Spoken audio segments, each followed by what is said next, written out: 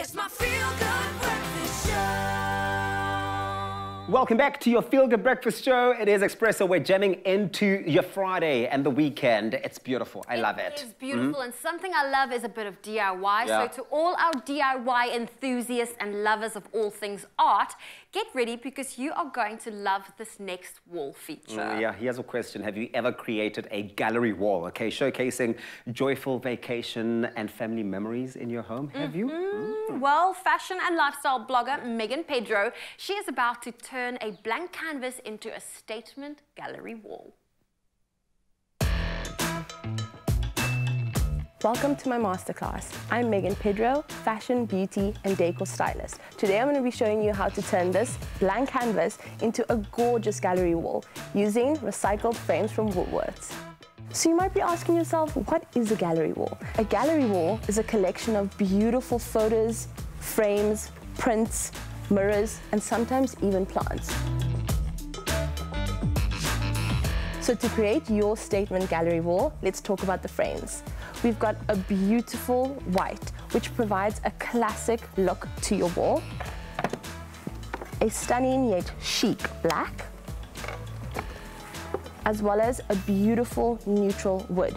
This provides such a warmth in your home and really brings in neutral elements to your gallery wall. I've gone with a variety of sizes, which is great because you can also play with it being portrait and landscape. This provides you with endless amounts of options for your gallery wall.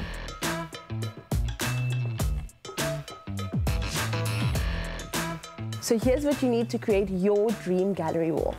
A hammer, measuring tape, spirit level, nails, a pencil, your recycled frames from Woolworths, and let's not forget about our ladder.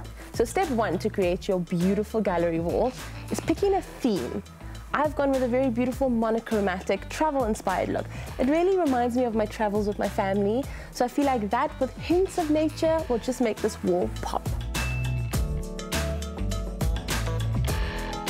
Step two, measure twice. Actually, make that thrice. Because you're using different size frames, it's really important that you nail this. Excuse the pun intended. Step three is the mock-up. I suggest you find a beautiful surface, lay all your prints out. It does not have to be symmetrical. It just has to please your eye. So now that I've found my layout, I'm going to start with my centerpiece. This is going to make it so much easier for you to build your other frames around it. So the first one is up, let's start building the rest.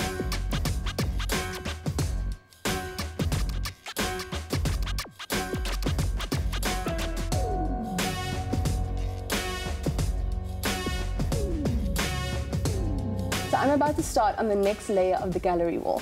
I'm going to center this piece with our hero piece at the bottom. I've incorporated some beautiful greenery, which is really going to pull your eye straight in.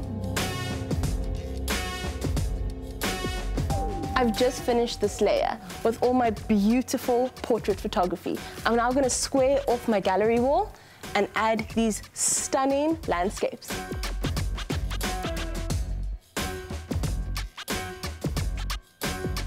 I'm about to hang my last frame, and as you can see, there are a couple of gaps.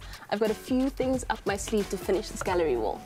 And that brings me to step four, which is incorporating other elements into your beautiful gallery wall. I'm doing this by adding a beautiful statement mirror from Woolies.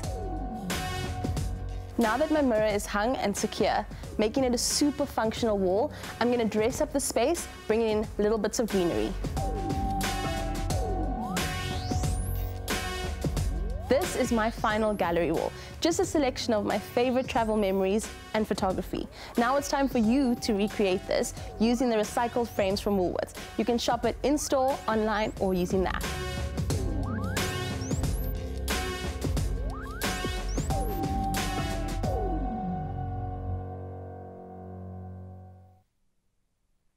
That is so inspiring, Zoe. I mean, how beautiful. You are a DIY queen, so you know. And I took many tips from Pedro. Of course, she did such a beautiful job turning that blank wall into a beautiful art gallery. Yep, from some art-inspired DIY tips from Mrs. Pedro to some kitchen tips from Mr. Pedro. Is he here? He's here! Yay!